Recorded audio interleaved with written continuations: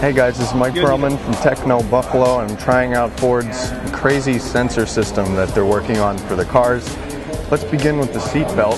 Piezoelectric film on the seatbelt, and what this is doing is monitoring my breathing right now. As I take breaths, it monitors it on the screen here. If I breathe really fast and try to hyperventilate myself, this is what happens.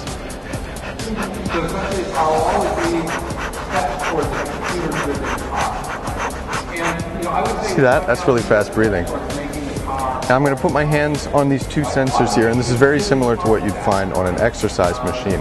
This is measuring my heart rate. It's also measuring my stress level. So if I clamp on really hard, I'm super stressed right now. But if I relax, I'm less stressed. Zen. My heart rate's going too. It's now at 104. That's from the breathing. I don't recommend trying to hyperventilate yourself. The other thing is there are temperature sensors here in the steering wheel.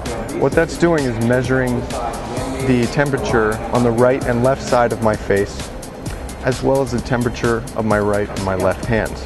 The left side of my face is hotter than the right side. So we're 87, 89 degrees now on the left side, 81, 82 on the right side. And I'm a little hotter on my left hand as well. I'm 85 degrees on my left hand, 84 on my right. So the left side of me is hotter than the right side. I don't know what that means. So my friend Jerry Lee here from Ford, he's a tech expert. Technical expert. He tells me that this technology is really not going to be integrated into the market for another 5 to 10 years. But for now, I'm going to try to hyperventilate myself again. This is Mike Perlman for Techno Buffalo. Look for more car coverage from the Ford Go Further event coming up.